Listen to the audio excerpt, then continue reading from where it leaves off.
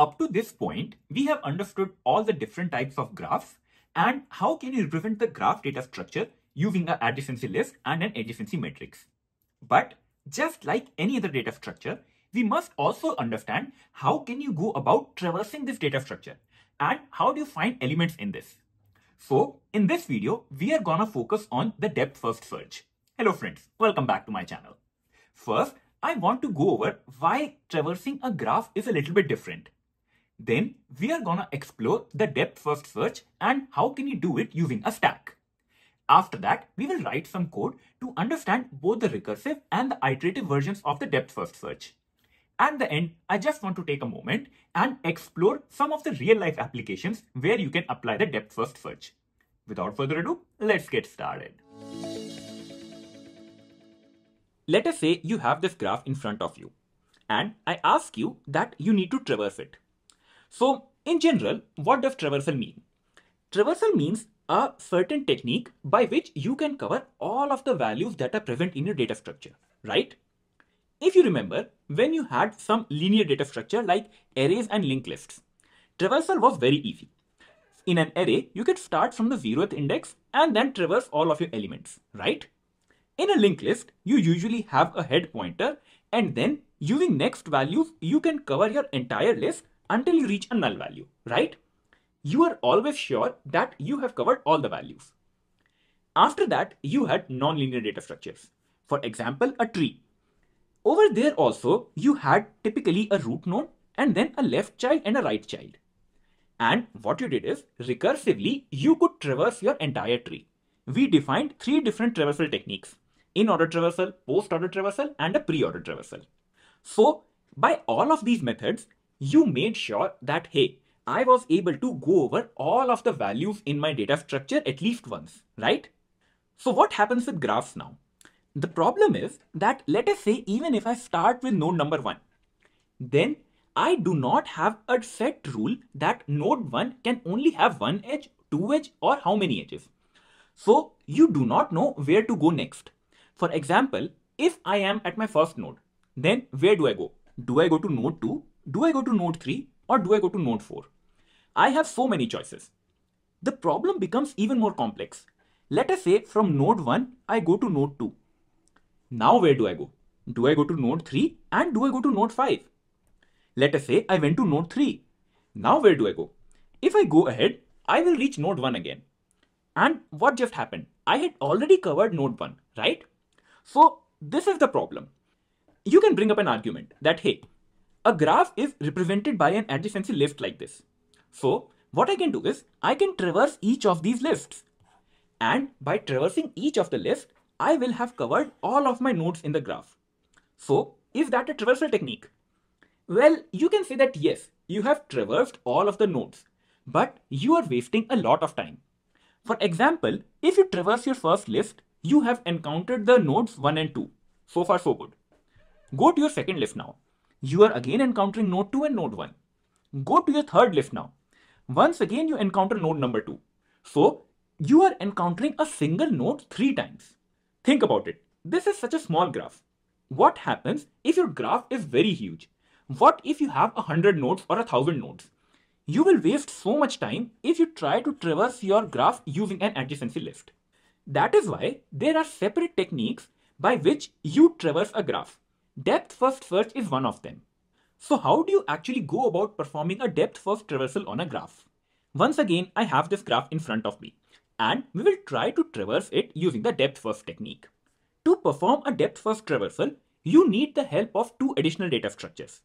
You will need a set that is gonna store that, okay, I have visited all of these nodes, and you will need one more helper stack that will store all of the neighbors. You will gradually understand why we need this stack. To start your traversal, you need a starting point, right? So what we usually do is, in our function, we pass in any vertex that we want to start with. Let us say I want to start with my first node, right? So I will pass this node to my function depth first traversal, correct? And when I am passing in this node, basically what I'm doing is I am traversing this node. So I have visited this node. Basically, I will write down 1 over here. That means I have visited node number 1. To move ahead in your depth first traversal, The next step you do is you find out what all neighbors does this node have. So currently this node has 3 neighbors, 2, 3 and 4 that are its direct connections. So what you do is put all of these nodes in your stack. So I add 2, 3 and then a 4. So this is how you visited one node. To proceed ahead, what we do next is just look into the top of your stack and now pop an element. As soon as you pop an element, you got your next node that you have to visit. So right now I got node number 4. And how many neighbors does this node have? This node has 3 neighbors, right? 6, 7 and then 1 again. So you will add only those nodes to your stack which you have not visited. So this stack is kind of keeping a record that, okay, I have to travel these nodes in the future, right?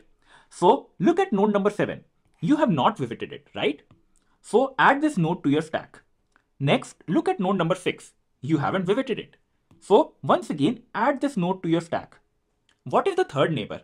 The third neighbor is node 1 and you have already visited it. So do not add it to your stack. The visit is now complete. You have added node 4 to your visited nodes and all of its neighbors to your stack, correct? To proceed ahead, follow the same approach once again.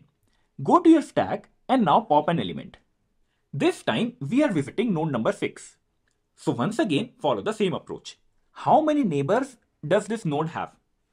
This node has 2 neighbors, node 4 and node 7, correct? You have already visited node 4, so do not add it to your stack. Have you visited node 7? No. So we are gonna add node number 7 once again to our stack. The visit is now complete, and to proceed ahead, what we will do is we will once again pop an element from the stack. That means I am now visiting node number 7. Look at its neighbors now. Its neighbors are 6 and 4, right? 6 is already visited and 4 is already visited. So you do not have to do anything more. You are done with your visit of node number 7. Now, to proceed ahead with the same condition, what do? You once again try to pop an element.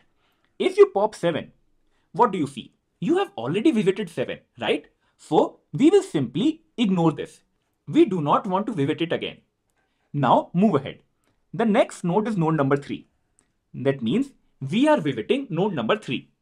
And how many neighbors does node 3 have? Node 3 has 2 neighbors, 1 and 2, correct? You have already visited node number 1, so do not add it to your stack. Have you visited node number 2? No. So we will add this element to my stack. And now we are done. 3 does not have any more neighbors. Let us keep going ahead. I pop another element, so this time I get node number 2. So what are we doing? We are visiting node number 2. And how many neighbors does this node have? This node has 3 neighbors, 1, 3 and 5. You have already visited nodes 1 and 3, right? So you will not add them to your stack. But you haven't visited node 5. So what I'm going to do is I will add node number 5 to my stack. This completes your visit of node number 2. Now move ahead. Pop the next element. I get a 5. That means I am visiting node number 5. And how many neighbors does node 5 have? Node 5 only has one neighbor, that is 2, and we have already visited it. So we do not put anything in my stack. It is still not over. Go ahead and look in your stack. Try to pop the remaining element. You get a 2, but you have already visited 2. So what we're going to do is we will simply ignore it. As soon as your stack is completely empty, that is where you stop. And that is when you know that you have covered all of the elements in your graph. So now just watch this graph. I have covered each and every element using the depth first technique. And when I'm doing a depth first technique, this is the traversal that I get. Notice that a depth first traversal isn't fixed. That means that you can get any sort of traversal order based upon the way you are inserting elements in your stack. For example, this time I had inserted 2, 3 and then a 4, right? You could have also inserted 4 first, then a 3 and then a 2. So this would have changed how you are popping elements from the stack, and this order of elements would change. But it is always guaranteed that you will cover all the elements. And this is how a depth first traversal actually works. Now let us try to write some code for it, and this will make things even clear for you. On the left, we have the actual code to implement a depth-first search using an iterative method. And on the right, this time I have a smaller graph for better understanding. First of all, we create two data structures that will help us to perform our depth-first search. We have a set that will store all of our visited nodes, and we have a stack that is gonna store all of the neighbors, right? Notice that I am passing in one parameter. That is the start vertex. That means from where do I want to start my depth first traversal. Let us say I'm passing in node number 1 as my start vertex. So the first thing that we do is we add this vertex to my stack. So as soon as this happens, 1 gets added to my stack. And now what we're gonna do is we are gonna keep on running this while loop until our stack is completely empty. So how do we proceed ahead? First of all, we pop an element from the stack, and this is gonna give us the current vertex that we are working with. So I get my element that I have to work with. And what do? I will either print it, that means I am traversing it, and at the same time, I will add this current vertex to my visited set. So this vertex actually gets added to your visited set. The next part is that we add all of the unvisited neighbors to my stack. This vertex has 3 neighbors, 2, 3 and 4. And you have to add all the unvisited neighbors to your stack. Right now, we haven't visited any of the nodes, correct? So all these nodes, they will get added to my stack over here, right? Basically, what we do is we go over the adjacency list of node number 1. Your adjacency list will look something like this, right? So you go over each of the elements in your first list and then only add the elements to your stack which are not in this visited list, right? Now this loop will run again. And this time what do? We pop another element from the stack. I pop out node number 4, right? And as soon as I pop out, what do? I will either print it, that means I'm traversing it, and at the same time, I am adding this vertex to my visited node. So this 4 actually goes in your visited set. And now for the next part, what do we need to do? We need to add all of its unvisited neighbors to my stack. So node 4 only has one neighbor, and that is 1. So we check, is my neighbor in my visited set? 1 is already in your visited set, right? So you will not add this neighbor to your stack. This loop ends right over here, and then we are gonna run once again. Once again, pop out an element. 3 gets popped out, so we either print it or traverse it, and then add this 3 to our visited set. So this is how you will proceed ahead. Once again, you will look at the neighbors of 3 and only add the elements which you have not visited in your stack. So this loop will continue and you will eventually visit all of the nodes in a depth-first manner. The time complexity of this method is order of v plus e, where v is the number of vertices and e are the number of edges. Because you have to traverse each of the node and each of the edges at least once. And the space complexity of this method is order of v, because you need at most v amount of space to store all of your nodes in the stack, right? So this was an iterative version. There is a recursive version as well. In the recursive method, once again, we have a method DFS and we pass in a parameter that will tell us that, okay, this is where we want to start. We can start from node 1, right? Next, we create a set that will store all of the nodes that we have already visited. This set is gonna keep a track that, hey, we have visited these nodes. The next thing that you do is you actually call the DFS recursive method where you pass in the starting vertex and this set that we just created. How does this method look like? If you try to remember, how did we recursively travel a tree? We had a root node and then we did a recursion on the left child and we did a recursion on the right child, correct? Similarly, while doing a DFS recursively, first of all, we visit the current vertex. So I am visiting vertex number 1 and I will add this node to my visited set, right? That means I am done with it. The next thing is we need to look at its neighbors. Just like in a tree, we looked at the left child and the right child. So we will use our adjacency list and look at all of the neighbors of the current node. its neighbors are 4, 3 and 2, right? So we will perform DFS on each of these nodes. But you only have to perform a DFS if you haven't traversed these nodes already. So you check, are my neighbors in my visited node? If the neighbor is not in the visited node, then you are gonna recursively call the DFS method on this neighbor along with your visited set. So next time what will happen? Let us say this method gets called with node number 4. So 4 will get added to this list, right? It will backtrack and this time it may get called with node number 2. So then 2 will get added to this set, right? So this is how this will keep on continuing, and when your recursion ends, you will have your complete traversal printed out on your screen, right? The time complexity and the space complexity remain the same, but I always prefer the iterative version because it is easier to understand, visualize, and even debug. So this kind of concludes how you can perform a depth-first traversal on a graph. I want to just take a moment and visualize that how does a depth-first traversal actually looks like. Let us say you have this sample graph in front of you. Don't worry about any of the values. Why do we call it a depth-first search? Try to think. Let us say I'm starting from this particular node. Then I will look at all of its neighbors. Let us say I pick up this element from the top of my stack, right? And then what will I do? I will once again look at all of its neighbors. Let us say I pick up this node this time. Once again, I will look at all the neighbors. So what I'm basically doing, I am basically picking a node and then going all the way possible or all the way deep that I can go until I reach a null, right? And then I will go on to my next node and then once again I will try to go all the way deep as much I can go. That is why it is known as a depth first search, because you start from a node and try to go as much deep as you can. This is why the name depth first search. You should now be getting a good idea where a depth first search is actually helpful. For example, you might have seen these games, right? How are they solved programmatically?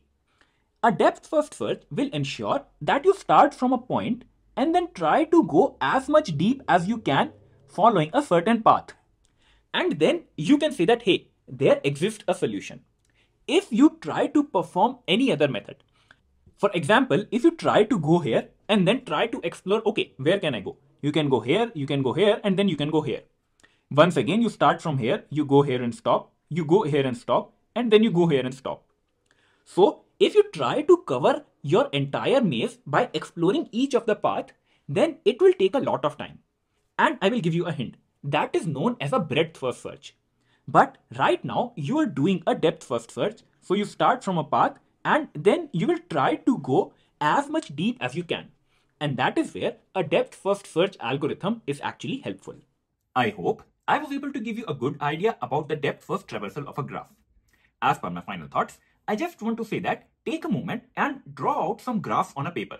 Don't worry about the code for now. And try to perform the depth first traversal on your own. Try to analyze what all patterns you are seeing in the way you are traversing all of these nodes. The depth first technique will be very clear in your mind and you will surely understand why do we call it a depth first search. I would also recommend that, okay, draw out some trees because every tree is a graph, correct? And perform a depth first search on those trees. Just watch what pattern you are seeing when you are traversing all of these nodes. It will be really clear to you. Just try doing this exercise and let me know your thoughts in the comment section below. Also let me know what problems did you have. I will be glad to discuss all of it with you. As a reminder, if you found this video helpful, please do consider subscribing to my channel and share this video with your friends. This motivates me to make more and more such videos where I can simplify programming for you. Also, a huge shout out to all the members who support my channel. You guys really keep me going. And as a member, you do get priority reply to your comments.